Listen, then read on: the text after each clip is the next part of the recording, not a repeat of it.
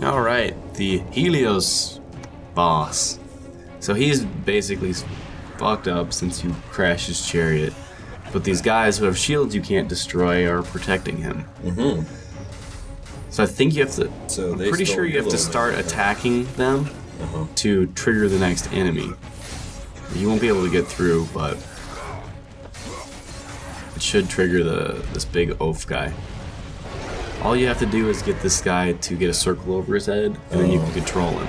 And use him to bash the shit out of the other guys. Mm-hmm. So you just have to like roll when he lifts up his arm or his leg, because he's pretty slow and easy to dodge. So once you get this, basically, that's the hard part. And that didn't look hard at all. Well, it's a little bit hard. Is this the first time you get to ride one of these guys? Yeah, you got to ride the dog before, but you haven't ridden one of these guys yet. Wow, and you're just pushing their shit in. Mm-hmm. So try to get as much damage as you can before he dies. And like when he falls down, it means you can get him back up for like one more hit, and then you have to kill him. Ooh, and then do you get anything for collecting all the Cyclops eyes? I remember that coming up in the previous game. No, or not that I know of. No trophy for it. So yeah, there'll be a couple stragglers, but if you use that Cyclops properly, shouldn't be a problem. And then just come over to Helios. You have to do this. So I'm actually playing right now. You have to move your arm to like block the light coming out of his eyes. Huh. It's weird. Oh, I see. Yeah. Huh.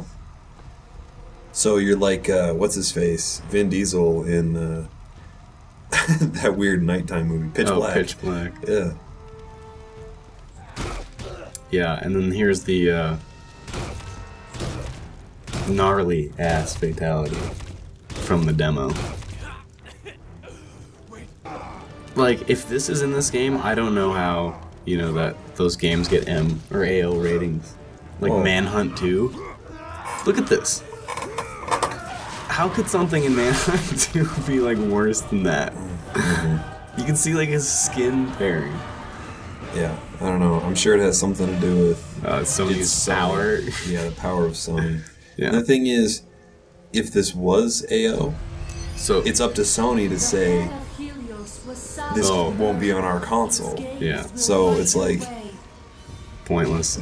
Right. Like the only reason you can't buy AO games in stores is because Microsoft, Sony, and Nintendo all say we won't allow AO games on our console. But then, of course, as soon as Halo 4 comes out and it's AO, then, well, they're going to change their rules. Yeah. Even though Halo 4 won't be HD, just like Halo 3. Right. So now that you got the head of Helios, you can get those gold shimmering things. Those are chests with goods in them. And also next to his body, I picked up his godly possession. So basically after every Olympian, there's something to pick up. So how does this new weapon work? It is a flashlight that stuns enemies. A fleshlight? It's a flashlight. Yeah, it's it only has the mouth feature. Oh wow! So it's a fleshlight in the back of like Jenna Jameson's mouth. Well, Helios is. Oh wow! I didn't know Kratos was like that. It's a gay flashlight. Ew. No, it just blinds. It temporarily blinds your enemies.